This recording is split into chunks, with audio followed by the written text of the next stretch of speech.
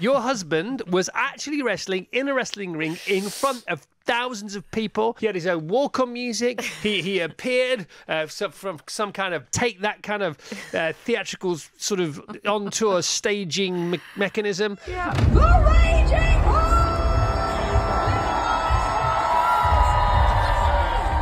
And then he thought about leaping into the ring over the top rope. Yeah, he hesitated. Then he climbed and he clambered. Yeah.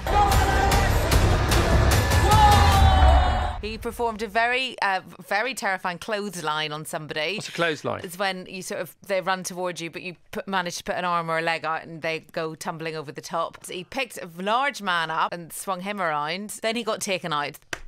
3 slaps and he was out. 3 slaps? Done. So he was in the ring for a grand total of, I think it was 1 minute and 49 seconds. Well, it's 1 minute and 49 seconds, more than I would have lasted. Exhausted. Of course he was. Of course he was.